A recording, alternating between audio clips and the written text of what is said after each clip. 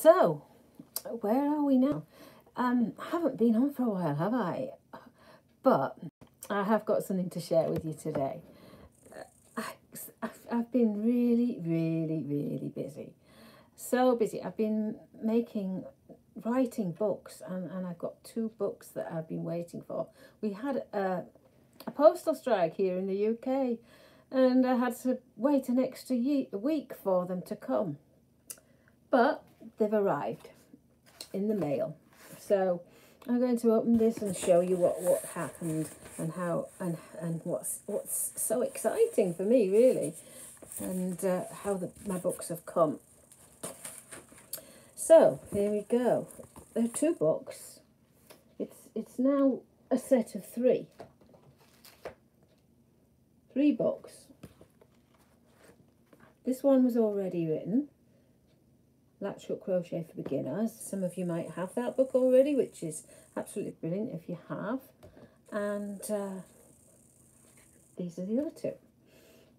This one, book 2. This is book. We've done book 1. This is book 2, and this one is a remake of this book, so you can't get this one anymore. This one, how to make a face with 2 stitches in crochet. This one I wrote, and I just felt it was a little bit thin on the ground. There aren't so many pages in it, and it's all about making a face. But I've included more projects, so if you're a teacher or if you're in schools, there's some more things that you can do apart from the face. So I'll just show you or mention what there is on the list of things that you can do in this book. Okay, so the list of contents at this side, and you can do the bridges, bracelets, headbands, make fabric, flowers, squares and circles, pictures, and then last of all faces. So the faces book is now within this one. So it's an update really of that one, and there's more projects in it. So I'm happy to release this book. It's on Amazon now. So that's book 2. And the 3rd book in this series is much thicker. It's a little bit more expensive because there's so much in it, and it's called Crochet Art for Schools and Beyond, which means it's good for adults as well as children. I'm particularly keen to get this crochet art into school. If you know me, I have been doing this for a long time, and being a teacher myself, I knew in my heart of hearts that this would work in school. So I've been in school. It does mention in here Mineira School, Mineira Primary School, and I was in school with the children, working with freeform crochet and doing crochet art with them. So that's book 3, Rethinking Crochet. And the reason why I've put Rethinking Crochet is because if you were to pick up a book, any book on the internet, and you or in a library or in a bookshop, if you were to pick up any book which is about learning how to crochet, what you will find is that there are basic stitches, and the basic stitches are quite well known: double crochet, treble, half treble, and then you can make these into shell patterns and all different kinds of patterns. And you've even got double, I think it's a double triple or something like that, so you can make each of stitches a bit taller. So yeah, these are basic stitches, traditional basic stitches, been around for hundreds of years. But I have decided that there's a different way of doing this, and that we don't have to use those particular stitches. We can begin with flowers. We can make flowers, we can make bracelets, and we can learn through what I call my learning bracelets. So that's the plan, is to teach crochet to younger people and older ones, but to younger people especially, in schools, and teach them and show them how you can make pictures and how you can make art using just a few stitches. In this one, as you can see, the title is 2-Stitch Crochet Art. So in order to learn and make these pictures that you can see here in this book, all you need to be able to do is just 2 stitches, which when I first thought of this and discovered it, it was like a sort of wow moment for me. We can do this. We can actually make. I think this is one of my first faces that I did, and I made the eye first, one of the eyes first, then made the other one to match, and then I thought I'm going to set myself a challenge here. I'll see if I can make the whole face just using these 2 stitches, chain and slip stitch. So for me, that's what it's about. I have a group of people who then began to make different pictures using the 2 stitches method, which I call the breeches method. So that's in this book about the breeches method. Now this book, there's much more in it. The first part of the book, I'll read you some of the projects that you can do, and of course I do like to start with making flowers, because it's inventive, it's easy, and it's freeform, and you can't make many mistakes with it. Flowers, when you make them, they don't have to be exact, they don't have to be all uniform. You know, when we see flowers in nature, they can be, petals can be longer or shorter, and so on. So I like to start with flowers. The other project that I like to start with is a party headband. I'll read these to you. This is the contents page here. Projects. So there's a party headband, flowers, then hair clips. I found that having made a bracelet or having made a necklace, one of the things that children like to do is just use these little simple hair clips that I use in my hair all the time. I had a few of those in school with me, and the children were able to clip the first attempts at crochet into their hair, and they loved it. They was making just a chain and clipping it into their hair, and then they were making a flower and clipping that into her, putting them 2 together and putting that into their hair. So I found that this was a great way to get started. And so we've got hair clips in here. We've got rainbow headband. So using the bridges method, you can make a hairband. We've got party masks. That was an interesting project that I did, using for masks. I think it all came out in the first instance. I think I did an Instagram reel. I did a reel. And the Instagram reel was using these masks as an idea, because of course we're all wearing masks during lockdown. There's people still wearing masks as well, but the idea was to sort of skit on this, so we can use masks as a fun thing. And I think it would be great for really little children, because wearing a mask, it can sometimes be a bit daunting seeing people wearing masks, but this idea is that it's fun to do. You can make a mask. So so in my book we've got how to make a mask, and you just simply start with something very simple like this, using the chain and slip stitch, just the bridges method, and it tells you how to do that. And then what have we got here? Some different masks. We've got animal masks, a pig, cat, and a chick there.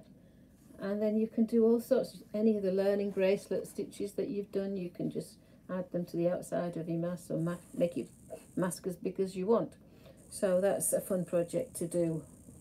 Then there was making a bowl or an eye, and of course it's very similar principle, isn't it, to make an eye, and then if this starts to curl up, it can become a bowl. Intentionally or unintentionally, it become a bowl, and then you can do all these different sort of 3D shapes as well. So that's another project in the book. Let's have a look at the beginning here. We've got a purse, which is once you can do a bowl and make it longer, and it becomes like cylindrical in shape, then you can do a purse by making it narrow at the top and threading a chain through, pulling it together to make a purse.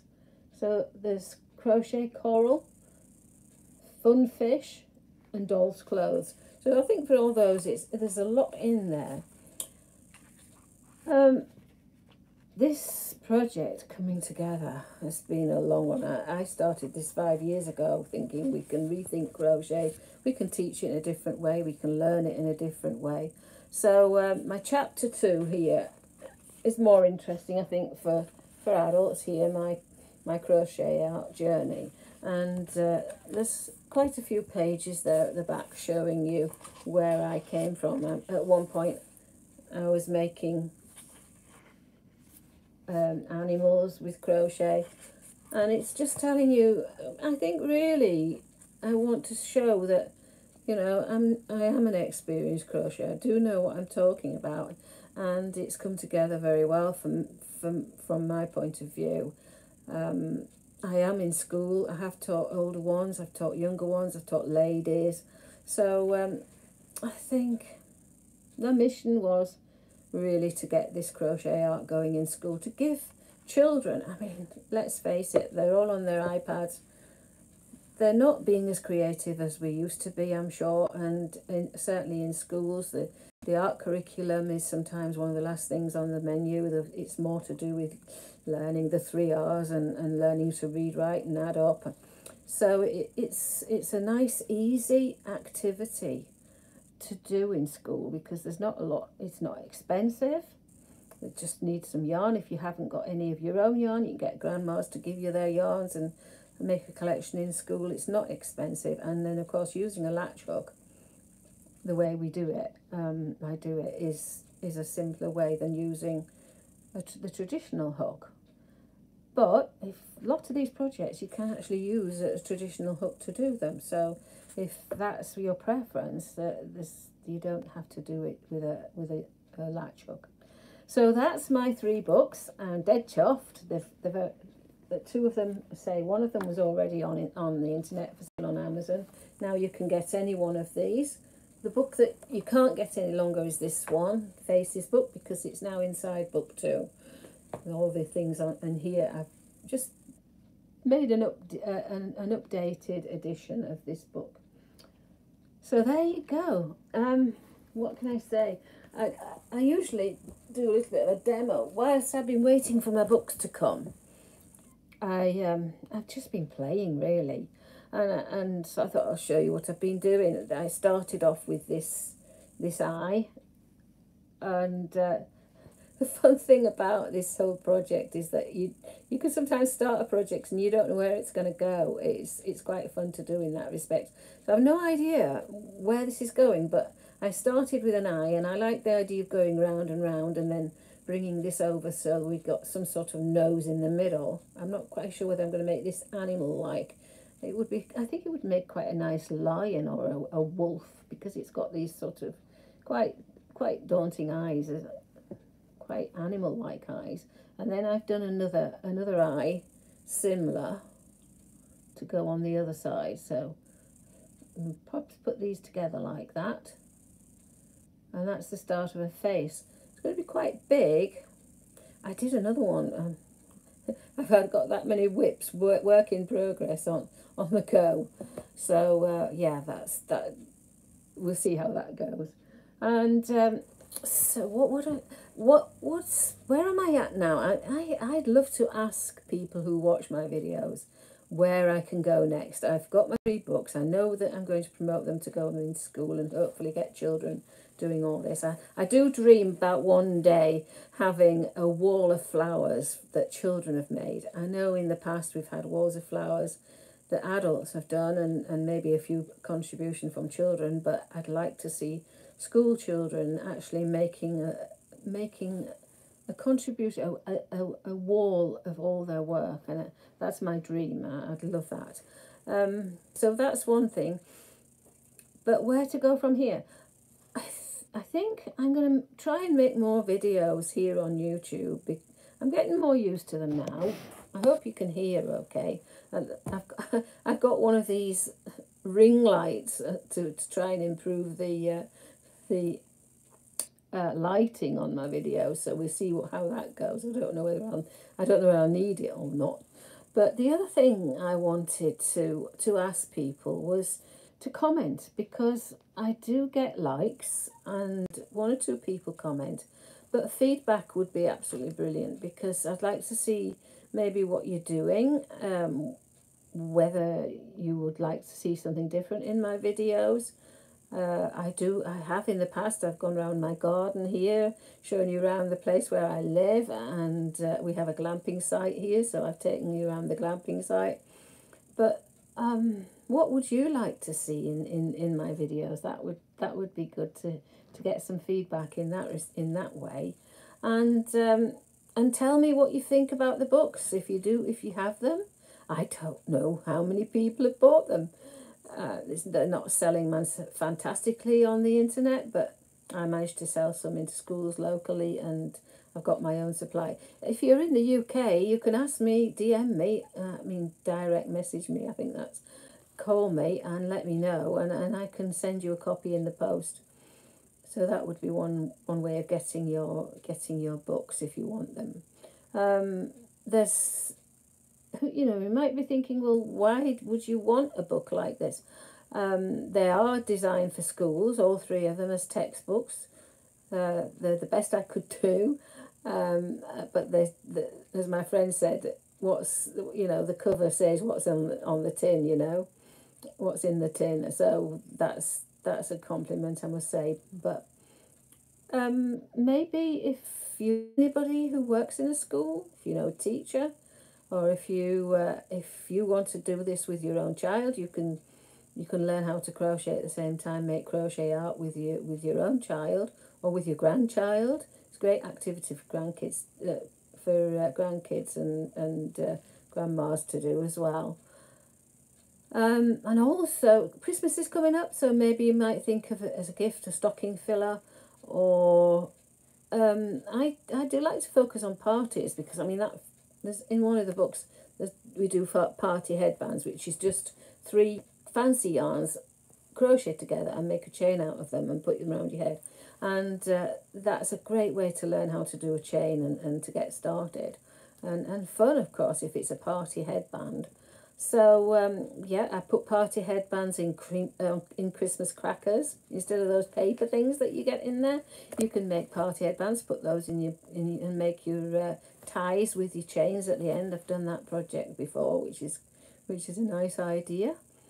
So, if your child is going to a party and, you want a small present for the child whose birthday it is, then that's one idea. You might get a few of them and put them to one side, and when your child goes to a different party, maybe you have presents there. It's always what am I going to get the child for a birthday? And if you've got a few of these, that would be nice little stock to have, I think. So yeah, that's an idea. Or have a party, a children's party, where you're doing crocheting, and instead of having, I don't know, what do they do these days for parties, but get in touch with me about that one if you want to do that, because I can supply you with the hooks maybe, or give you some ideas and tips on how to go ahead with a crochet art party for a few children, for a birthday party, of course. So there you go. It looks like we've got one person watching, and I hope that person will just say hello. I think somewhere on here there's a chat line, and oh yeah, here. Top chat, live chat. So I don't know whether I can live chat or not. Welcome to live chat. That's something I'll have to investigate. Hello, Anne. Oh, it's nice to know that I haven't been sitting here talking to myself for the past few minutes. I don't know how I can say hello back to you, but hi, Anne. Thank you. Do comment, Anne. Let me know what you think of the video. Let me know what you would like to see in future videos. And if you've got a book, any of the books, let me know. There is. Oh, you're shy. I don't know how to reply to you, Anne. No, I can't do it. But it's nice it's nice to have somebody to talk to on these videos.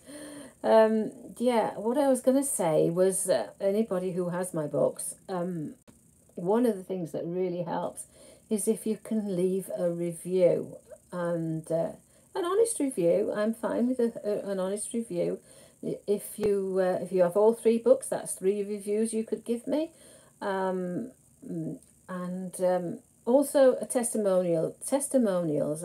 It's taken me a while to latch on to the idea of having a testimonial, but I have a group of. Don't worry, what's the H there on your message? Not to worry. So what was I saying? Yeah, testimonials. These are really good for advertising what I do. I'm not big into selling. I'm more interested in trying to get creativity into the classroom again, and yeah, it's an activity in the classroom which we can do, which is clean and easy. And I know, having done it myself, I've been into schools recently, and the children just get so absorbed, and they just love doing it. So yeah, I think I'm coming to the end of my video now. Anne, are there any questions that you might like to ask me, Anne? I know you've said you're shy, so you may not want to put anything down there, but maybe later you can add something, or even now when I'm finishing up. So yeah, it's quite a long video for people to watch, but I am going to say goodbye. I wish I could. Oh, live chat. All messages are visible. Yeah, that's fine. Hide all chat. No, some chat. Oh, here we go. Don't worry, I'm here. I bet that's what that says. So yeah, I'm going to say goodbye. Unless you've got a question for me, Anne, I'm going to say goodbye. I keep saying this, but coming live on the internet is fairly daunting sometimes, especially if you're on your own, and you're just chatting to yourself. But today's been such it's been such an exciting sort of time for me getting my books, and I just thought, I'm going to have to go live. I'm going to have to go on the internet and just mention my books and say, and I mean, I don't know where we're going to go next with all this, but we'll see.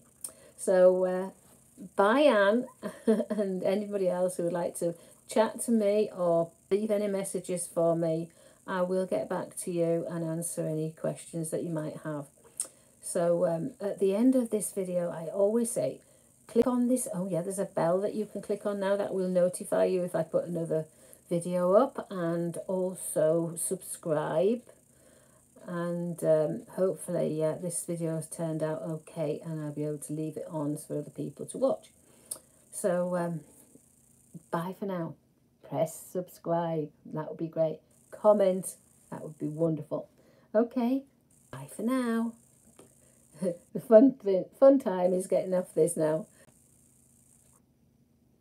I usually don't know what I'm doing.